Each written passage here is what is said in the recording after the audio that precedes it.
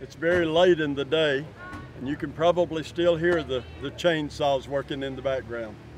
All the limbs that are being taken to the curb from all of the volunteers from around the country.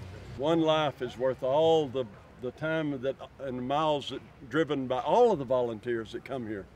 They do it all for one life.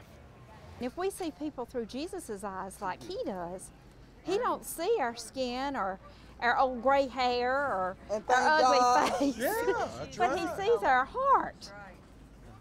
And so if we see people through the eyes of Jesus, our whole world would be different, wouldn't it? The love that's shared by the homeowners is enough to fuel your fire for another day and another week.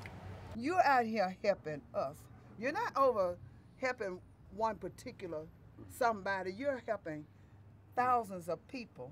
And then we didn't commission you. You're out here.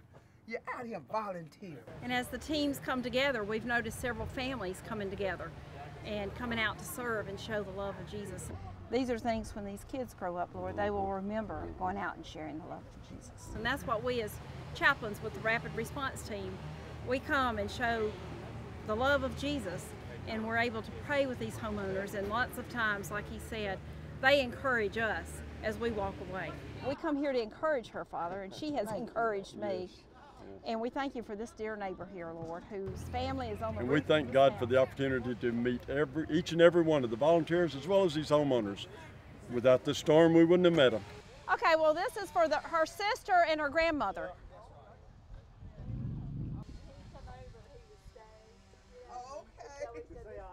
I live in Chelsea, so when I go to church in Garden. Okay, I figured it out.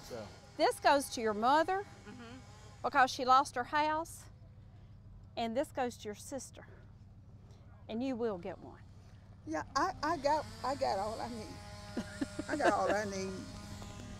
Tell them we love them, okay? Oh, thank y'all so much. Thank you so much.